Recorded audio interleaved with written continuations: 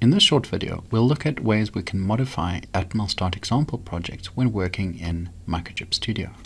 In the project we've been working with, the button starts a timer for 32 milliseconds, which is the debouncing delay, and then the LED turns on. The same when the button is released. This example is linked below. So opening main, we can see that there's some initialization code with start.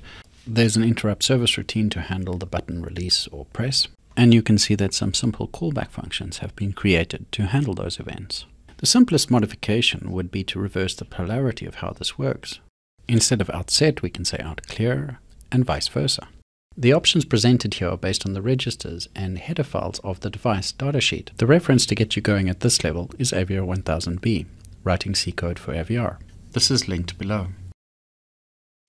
Before we program, when we push the button, the LED turns on. After programming, when we push the button, the LED goes off. The next thing we might want to do is to change the start configuration. So we click on Reconfigure Atmel Start Project. Here we can see how this project is set up. Specifically, we'll have a look at the timer and the event system. Here on the Events tab, you can see that this pin change on port C7 triggers that event connecting to the timer. But what I wanted to do is look at the clocks. And here you can see that the timer is clocked by a 2 MHz clock. To make an arbitrary change, we change the peripheral prescalar division to 4. So we generate the project.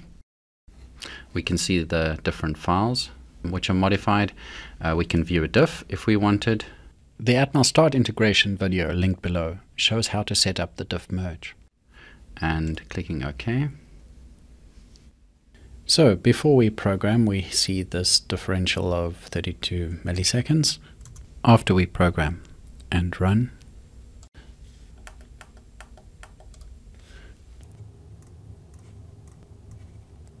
we can now measure close to 64 milliseconds. So these changes were simple. But the idea is that you can find an example project, use it as a starting point, and modify it according to application requirements.